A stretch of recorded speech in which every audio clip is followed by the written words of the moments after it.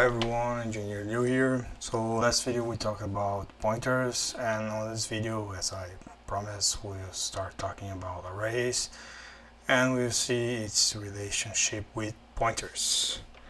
Okay, so as usual, let's create our example. I believe it's example 14.c. Write our already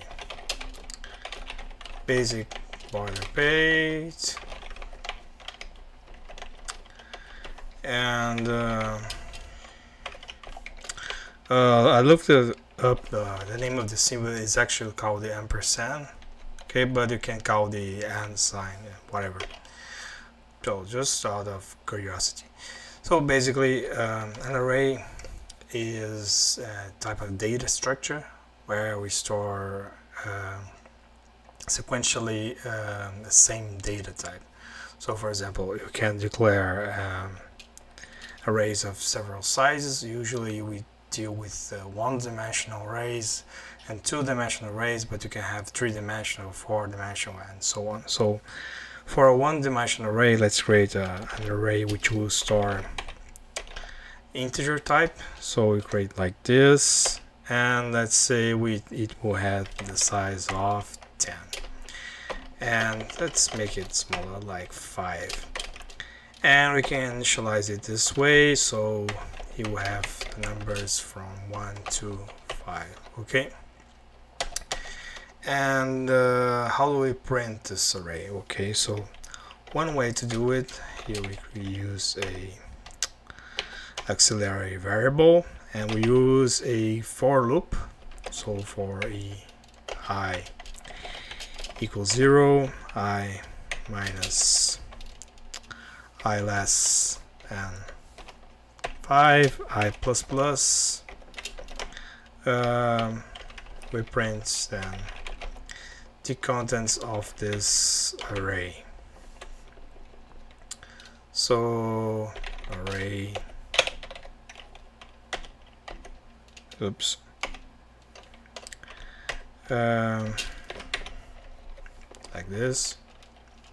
So in C, the first element of an array can be accessed by the index. So we can access any member of the array by its index. So let's say we want to see what's stored on the first element of the array. We have to then specify its index. Okay, so array I. So it will first print the 1, which is the 0 index of the array, then 2, 3, 4, 5. Okay, so it goes to 0 to 4. Okay, so that's because I is less than 5. Let's compile and run.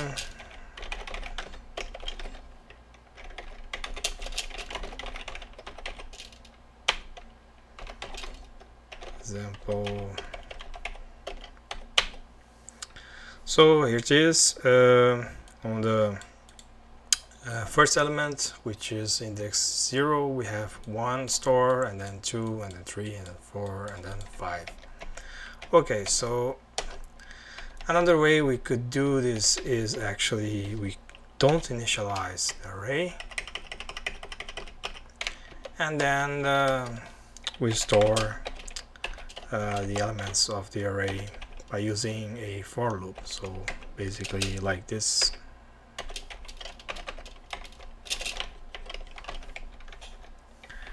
Array of I equals to I. Okay, so that should give us the same result, and as expected, I started with 0, so here it must be I plus 1.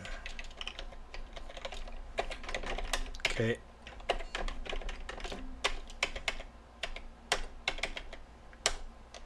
And now we got the same result as expected. So what does that have to do with pointers? So let's take a look at that. So let's say we want to print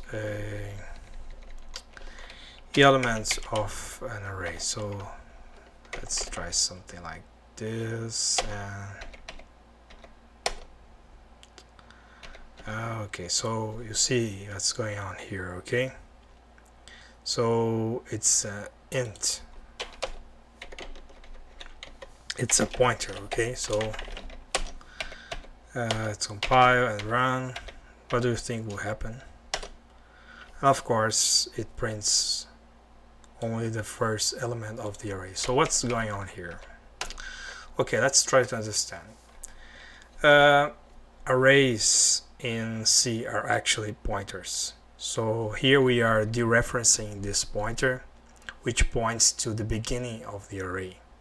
Okay, so if we want to print the other members of the array, we have to, let's say, walk through the memory of this array. So you have to imagine this array like this. Let me write that comment like this. So our array will be actually something like this in the memory.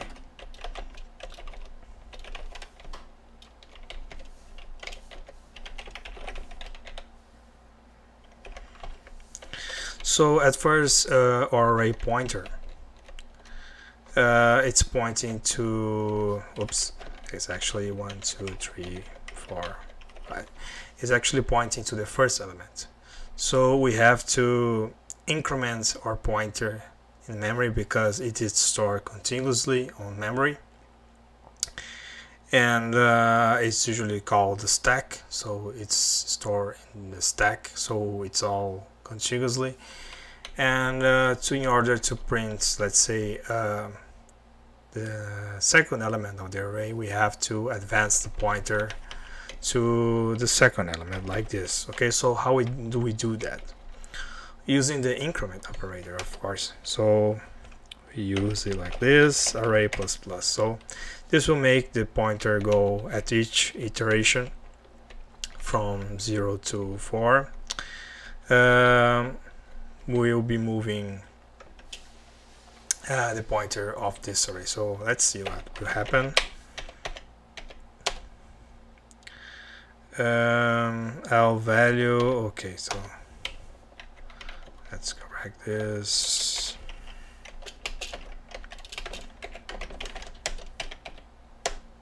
Okay, so apparently no errors. And then, as expected, we got the same result that we were looking for. Okay. So as I said, at each iteration, we will be moving the pointer. So the pointer of the array is initially at the first element, and then we advance for the second, the third, and so on until all elements are printed. And okay, so this is for a integer type, but the floats, doubles, it mostly works at the same manner. However, on the previous video I mentioned briefly arrays of chars, which we usually call strings, a string of characters. So let's see how it goes with that. Okay, example 15. So standard IO.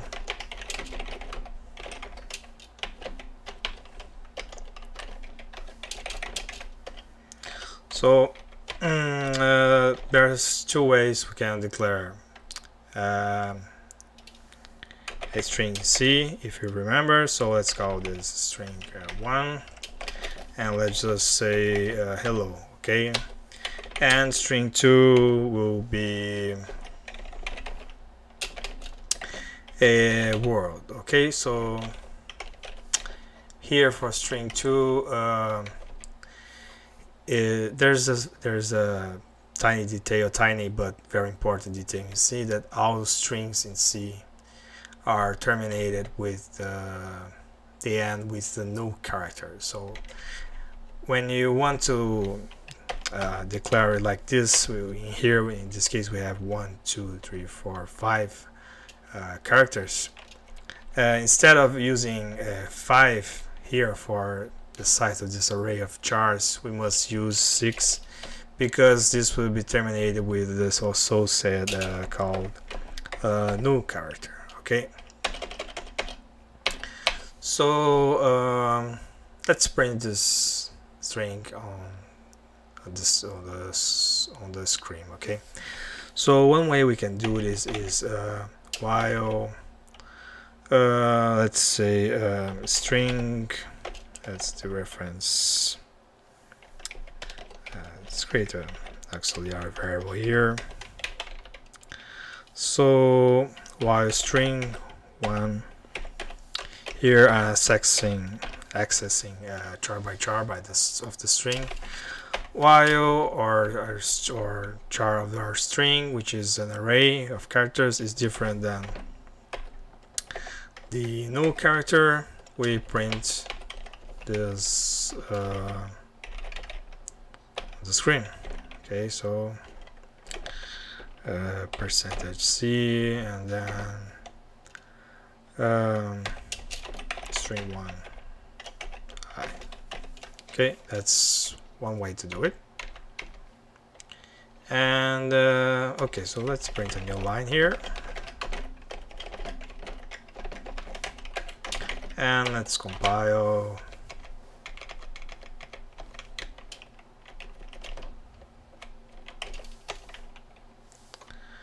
Okay, unused variable. Well, that's not a problem at all.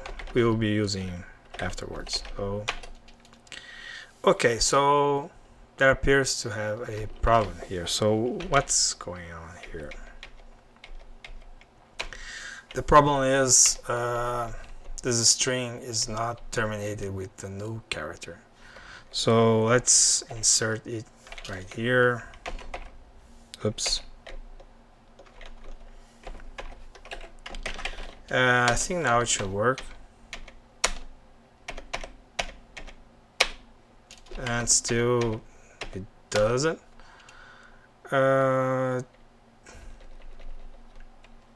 Okay, so what seems to be the problem here for hello? Of course, we didn't define the last element of this string. So let's try something like this. String 1 5, here it's 0 1 2 3 4 5. It should be equal to the null char. Okay, so and now we run into a segmentation folder. Okay, so as you can see, we run into some problem here, and we'll see in a minute why. So let's try it with string 2 instead of string 1.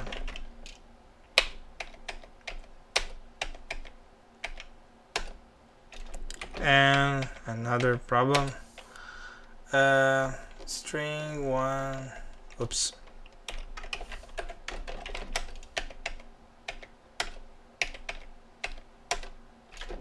what's going on here? String 2 is different than no character. Then we print. That seems to be the problem here. Of course, we have to increment I like this. Okay, so I forgot to increment I. And then it worked with the first string, and now let's try it with the second string. Replace it here and here.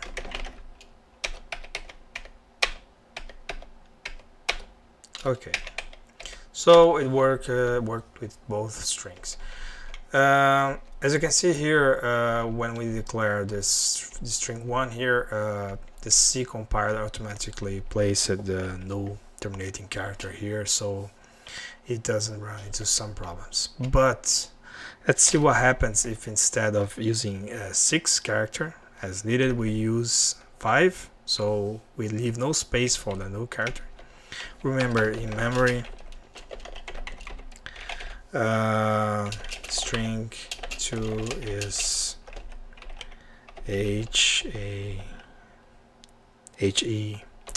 HELL. Oops, it's world.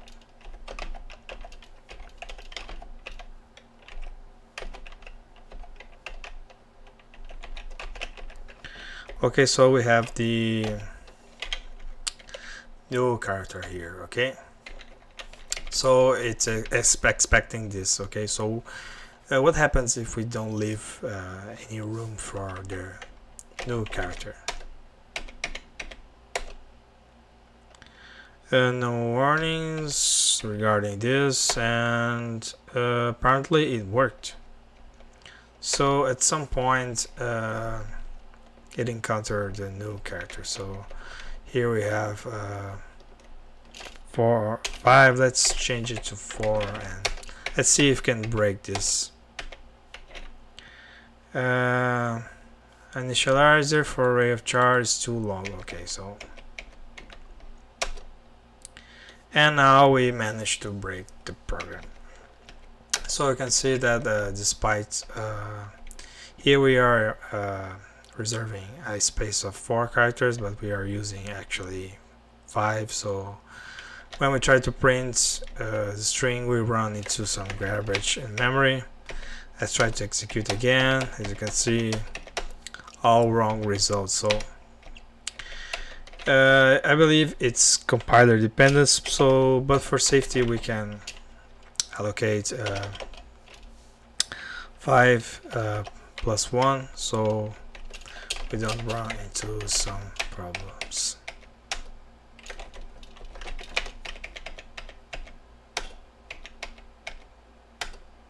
Okay. Of course, we can do something similar as we did with integers, like dereferencing the string like this, and then dereferencing a string, and then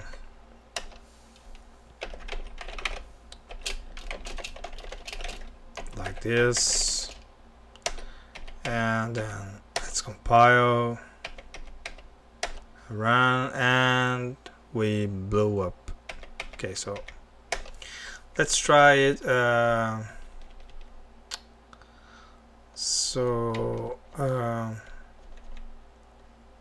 Here we are dealing with string. I think we can make it like this. Okay, assignment. Okay. So let's print like this. Assignment expression with array type.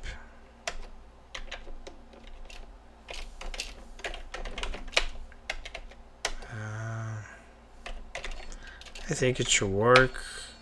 Oops. Okay, so we are breaking the program, and the strategy we use for integers doesn't work with strings as intended. Okay, so yeah, we can try. However, let's mimic, erase this, and for I equals 0, I less than 6, and I plus plus. We then print a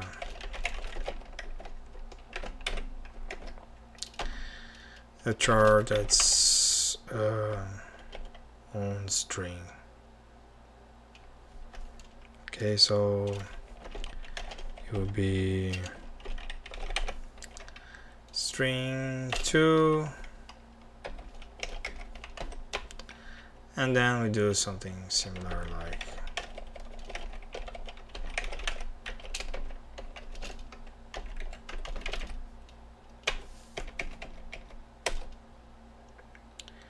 and we run to the same issue here.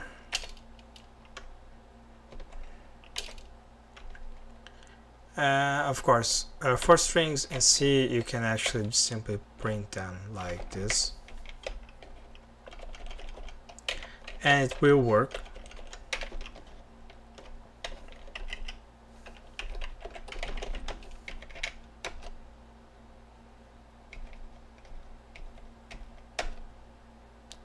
So we print world on the screen,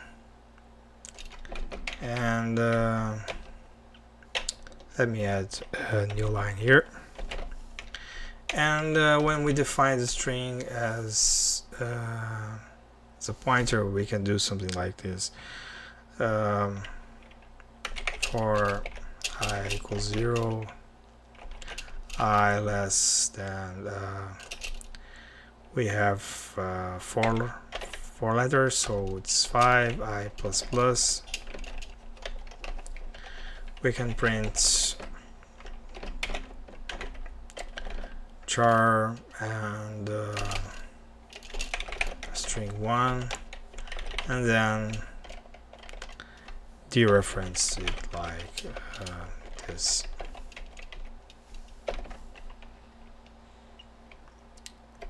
I think it should work. Oops. Okay, so we are running into a segmentation fault here. We are dereferencing the string, and I think it should be like this. It expects an int. So let's. Okay.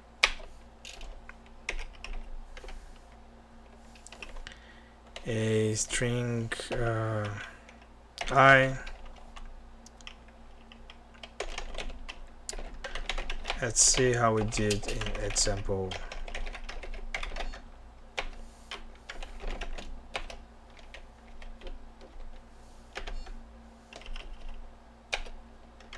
Oops. So with the reference, the array, okay, and then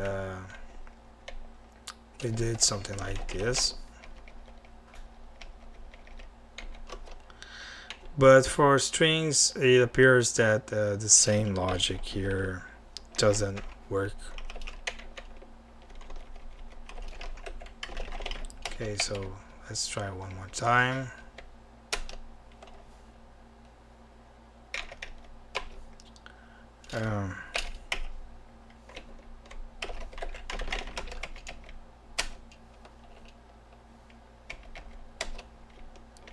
Here.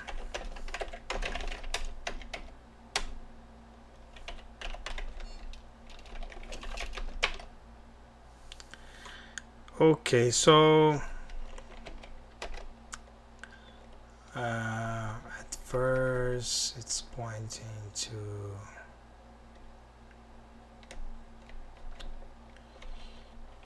okay.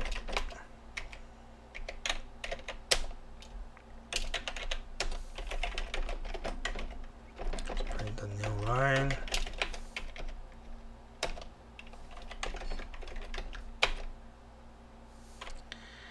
And there appears to be some trouble here.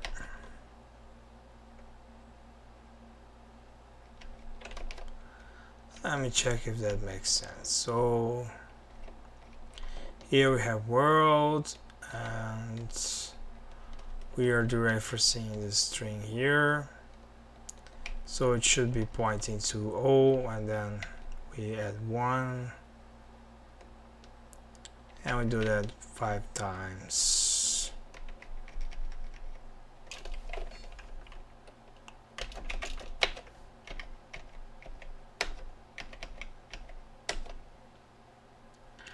Okay, so As you can see here, the same logic doesn't apply for strings. Strings are a special case. So if we want to print a string in C, you can use either this strategy, or you can simply use a while loop, like for example string I different than the null character, and then we print char by char of the string.